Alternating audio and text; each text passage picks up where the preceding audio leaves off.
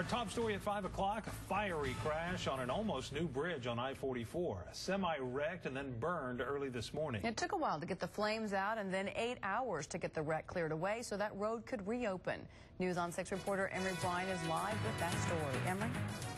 Well, the road reopened at noon, but things around here was really a mess this morning. Traffic was backed up all the way from Yale, all the way out to Broken Arrow. Now, the driver got out of this crash okay, and it looks like now the bridge wasn't hurt either. The semi was covered in flames when firefighters arrived. According to the Highway Patrol, the driver said the truck had a front tire blowout. The truck hit the wall and a fuel tank caught on fire. Even though the fire started underneath the cab, the driver escaped unhurt. The trailer load of frozen chicken was charred. The fire and the cleanup created a massive traffic jam because ODOT shut down I-44 in both directions for several hours, then kept the westbound lanes closed until noon. There were other accidents in the backed-up traffic, and that only made matters worse.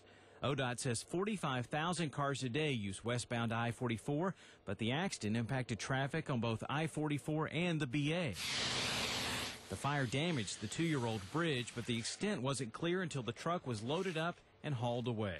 Now that the wreckage is cleared away from the accident scene, engineers are using a hammer to test the integrity of the concrete to make sure this bridge is safe.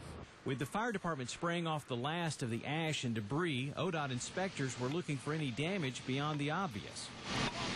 You can tell by the tone of the hammer hitting the concrete, the sound, whether you have hollow spots or whatever. But so far, so good. Just got a couple areas, as you can tell, where the duals were sitting, where the tires got extremely hot while they were on fire. Engineers looked under the bridge deck and didn't find any significant problems. The damage that's there, they say, is only cosmetic, and while it needs repairs, it doesn't affect the safety of the bridge. And this is a construction zone here at I-44 in Yale, so when that semi-truck driver's tire blew, there really wasn't much room for error going through that construction zone. Reporting live, Emery Bryan.